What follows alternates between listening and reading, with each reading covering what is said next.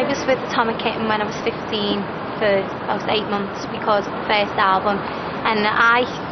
decided that that just wasn't right for me. I wanted to go in a different direction with music and have a bit more control over what I was doing, and